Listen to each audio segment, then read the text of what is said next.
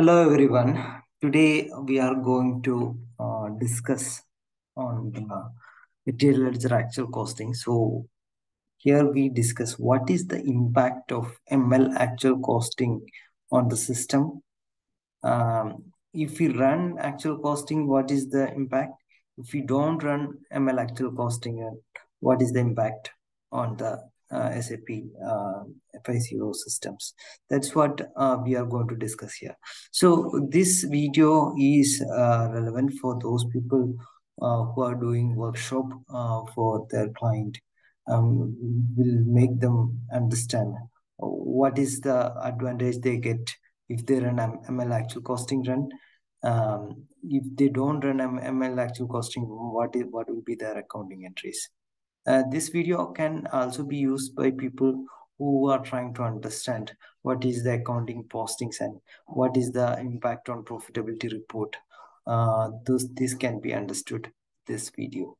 Okay, let's start now. So before or without actual costing run, let's assume we have variances posted during your production order settlement. We have, let's assume, 100 rupees have posted in your variances GL account. Now let's say these are the opening stock, 100 quantity of opening stock you have, and standard price of 10 rupees. So total inventory value is 1000. Now we are doing a goods receipt of 20 rupees, and so that 20 multiplied by 10, 200 rupees of GR value. So total 120 quantity there in our existing stock. Now let's say they have done a goods issue to the customer for 30 quantity. Per price, standard price is 10 rupees. So total inventory value is 300. Now closing stock is like 120 minus 30. That means 90 is the closing stock. So 900. So in this scenario, let's assume we are taking a COPA profitability report. In this case, let's assume revenue is 10,000 and revenue minus COGS. That means in our case, COGS value is 300 minus 300. Let's say variance is 100 rupees, right? So 100. So here profit will be reflecting as 10,000 minus 300 minus 100. That means 9,600. So this will be your profitability report will be showing if you are not running actual costing. Now let's take an example of now let's come to the same scenario where you are doing actual costing run, where your variance of this 100 variance of this 100 will be used to reevaluate your inventory and COGS account. Okay, let's say, so in this case, how system will use this 100 to evaluate your inventory and COGS? So system will look into take this 100 and will see how what is the what was the stock we had for that material, and how much percentage of that stock has been issued to the customer. So in this case, we had stock of 120. We had out of 120, 30 quantity of material have been issued to the customer. That means around 25% of the quantity have been issued to the customer.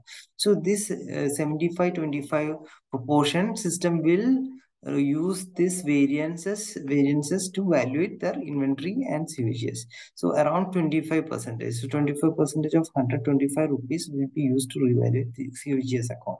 So COGS of 25 have got debited, while this accounting entry will get posted at the time of actual costing run. So COGS or revaluation of COGS account will get 25 debited.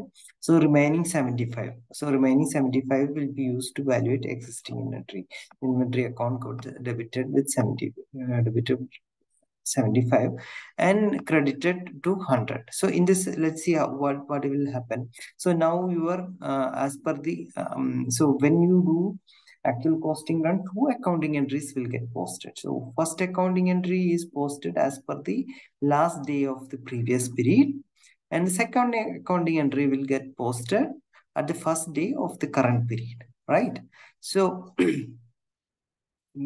as per the last day of accounting period, you can see that your inventory is valuated with this 900. So you can see here what is the closing stock? 900 plus this 75.